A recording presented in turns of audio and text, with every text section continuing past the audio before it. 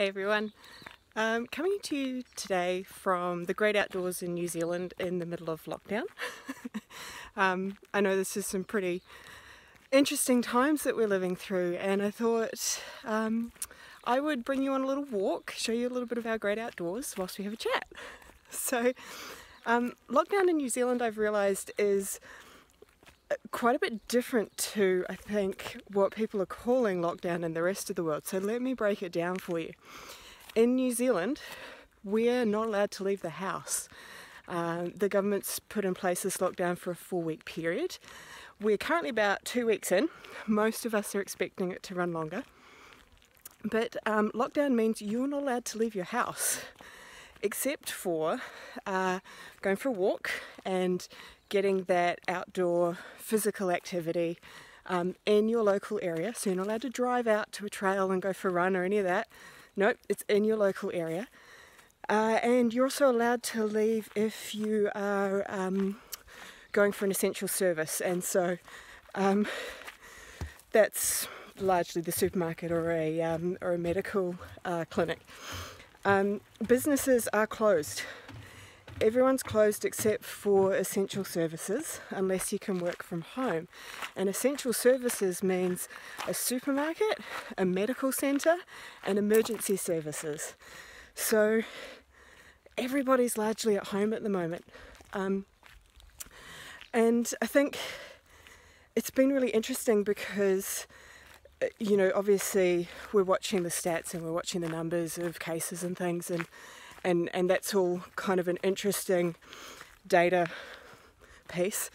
But what I found is that there's actually a couple of really interesting impacts on us as New Zealanders and our collective psyche. And for those of us who are not New Zealanders and are sticking it out in this country. So first up, I don't think anybody's exactly thrilled with the idea of being locked in their homes for 4 weeks. Not particularly thrilled with the government taking a heavy-handed approach. But what I think it has done is it's given us some consistency. So as soon as this lockdown period was announced, we went from crazy, how do we respond? How do we, what do we keep working? Do we shut our business down? All of a sudden, as soon as the lockdown was announced, everybody got a bit of consistency, and so businesses were able to say, right, we've got a 4-week period we need to plan around. Anyone who can work from home will, but we know that we are shutting our doors for the next 4 weeks. And so that consistency meant that as a business owner we can plan around it. It meant that the banks could start to plan around people who would not have an income, and we can put in place some measures that mean that people don't lose their houses. It gives us that consistency and that anchor. As I said, we're not necessarily thrilled about it, but at least it gives us a pillar and an anchor to plan around in a time of incredible uncertainty. So that was kind of my first takeout. And then my second takeout in watching all of this has been that we didn't choose, in taking that approach and in taking that path of how do we bring stability into a time of incredible uncertainty and change. I find it interesting that the decision was made to stop, to stop everything, to pause, to hit the pause button.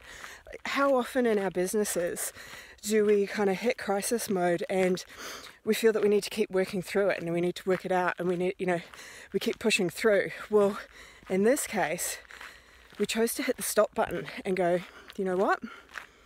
All bets are off. We're going to stop for 4 weeks minimum. Then we're going to reassess what it looks like, and we'll go from there. And I guess the result of all of that has been this interesting effect on the psyche of New Zealanders that I'm speaking to and those who are in New Zealand for this period. And that is, first, that we are, because we're able to stop for that period, we're able to reassess what's important. So in New Zealand, we've prioritised getting our bubble secure. So that means, you've got food in the cupboard, you're not leaving your house frequently, you're trying to minimize your time outside of the home, and fewer shops to the supermarket and less exposure. So it's meant a reassessment of what's important. Who's with me in this core team? How do I kind of secure my location and make sure that I can be self-reliant for a period of time? And then what are the important things? Well, it's back to connection with family, it's back to connection with friends, checking up on each other and making sure that people are getting through this period together.